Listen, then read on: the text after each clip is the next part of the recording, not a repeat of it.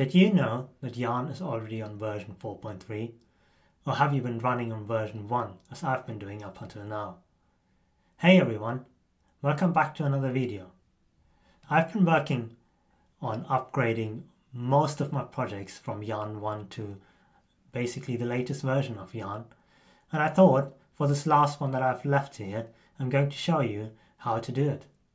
I'm just going to walk you through all the steps that I've been doing and basically demonstrate how easy and quickly you can actually upgrade, at least for all the standard installations that I have.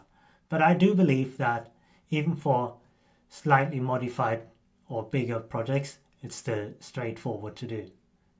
On here, I've got a small website from one of my cousins that I'm maintaining. It's nothing big. It's basically just a simple landing page which links to his two socials. And if you go back to the editor, you can see, if I try a Yarn version, that I'm still running version 1.22. And I think even for the version 1 line, this is not the latest version. But what we want to do here is upgrade to Yarn 4. Some context here. From Yarn 1 to Yarn 2, you can imagine it's similar to going from Angular 1 to Angular 2. It's a totally different mindset. So it's a big major upgrade. And a lot of people, including me, have just avoided upgrading to Yarn 4.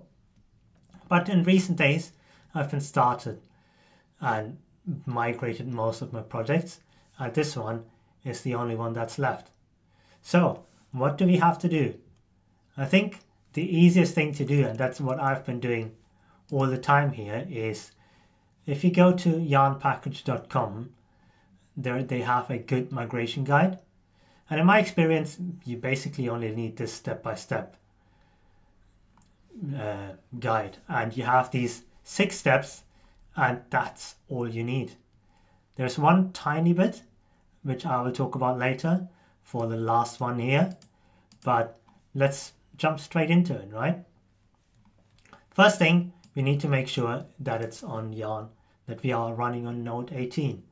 And why is that? Because for the next step, we need Core-Pack, and Core-Pack is only available on newer Yarn versions, newer node versions. So let's do the check first. Node version, and you can see I'm running node 2014. And if we go to node.js.org, you will see at the time of recording, this is somewhat new. So this is looking good. What I will do is I will go ahead and stick to this version and go to the next step. The next step is just to enable Core-Pack. I think the latest version of Node already have this enabled, but let's enable it. If everything went well, you will basically see nothing, which is a good sign.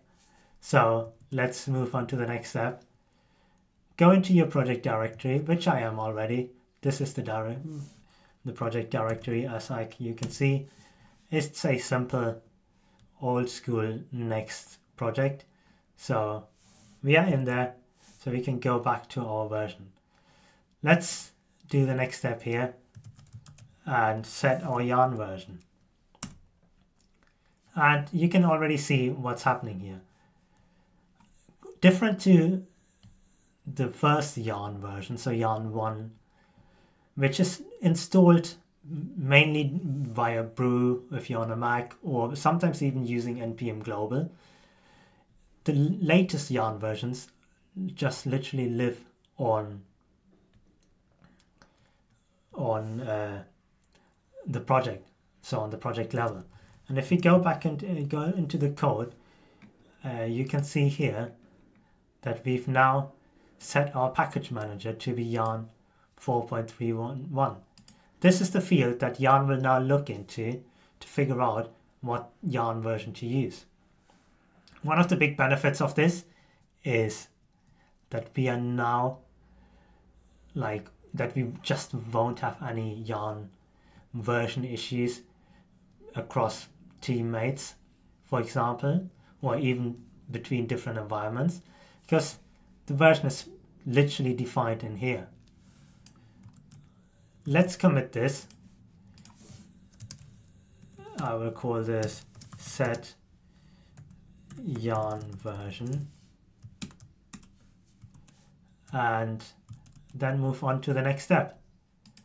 Convert your npm-rc or yarn-rc to a YAML file. If you have one, probably go in here, look at the details, and see what you need to do.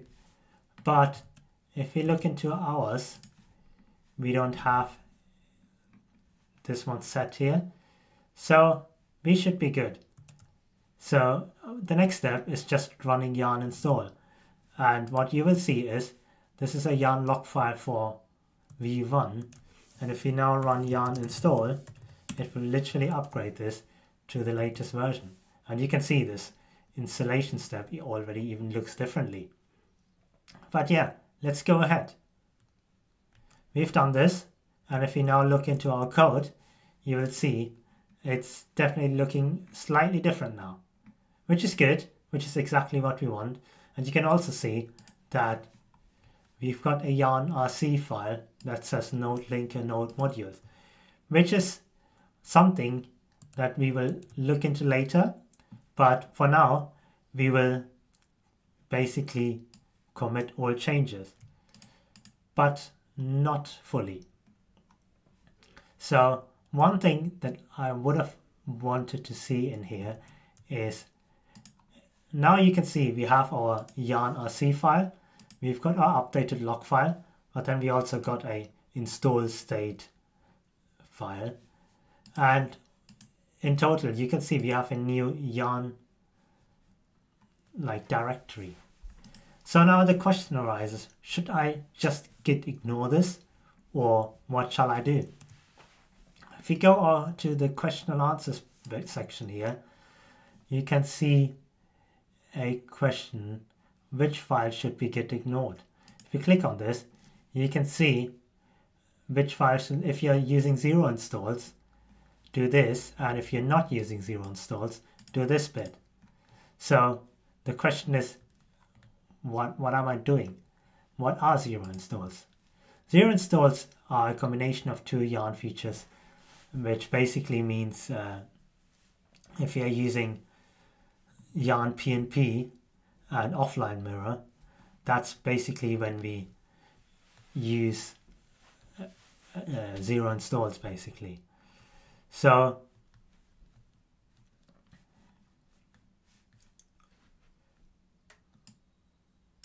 what we will do, if we go back, is we are not using 0 installs. So what we will do is copy this bit, go to our git ignore, and then update this. We want to keep the node modules, but we update this one now. And now it will make sure that we do actually ignore everything in yarn, except for patches, plugins, releases, SDKs, and versions. And what does it mean? That means that settings and plugins and everything will now be committed to our repository, and we will make sure that this is getting ignored now, but we will make sure that anything that is regarding our package manager will be straight in our repository.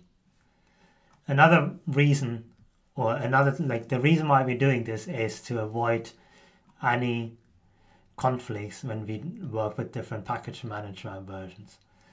So whenever we check out this project, we will always be on version 4.3.1, and there's no way that we will have any conflicts.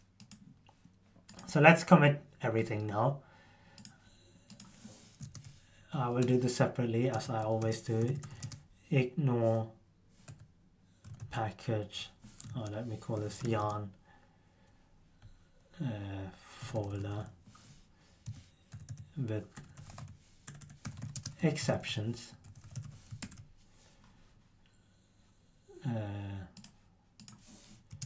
And then regenerate log file.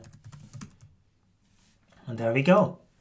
And now we've got basically Yarn version 4.3.1 installed, which is basically what we need, right? So now if we go ahead and push this, what should happen? I've got this deployed on Netlify, so let's have a look. Go to my site overview and see how it's building. Now that we've got Node version 20 on our device, this should be running through. But in some cases, especially if you're managing your Node version yourself, what you want to do is make sure that on your server you've got the latest Node version installed, and then if you need to, also SSH into your server and make sure that you enable Corpack, because it could be that because you're upgrading from a older version that you won't have Corpack enabled, so you have to do this manually. In here you can see we're now using Node version 2016, which is not the same version as the 2014 I had locally, but that's fine, because we will see that here we are now using Yarn 4.3. Like, even if the 1.17 was installed for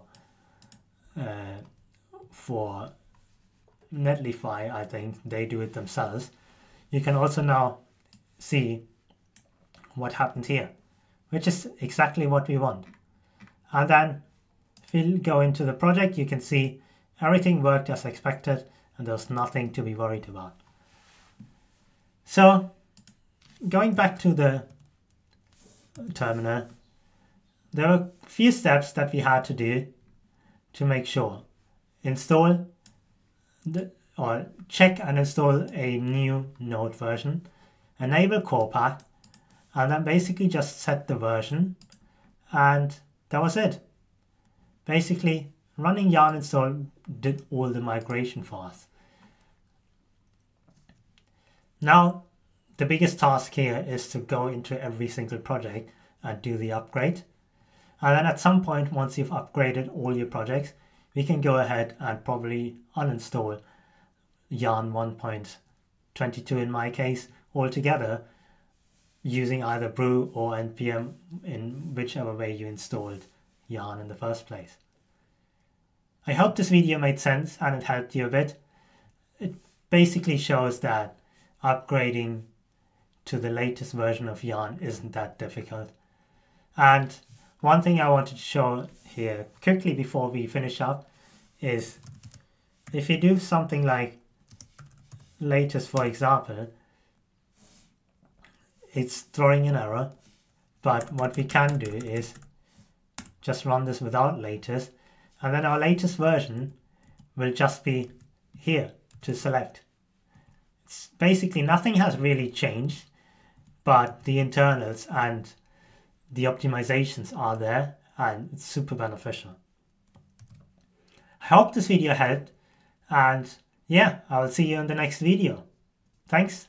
Bye bye.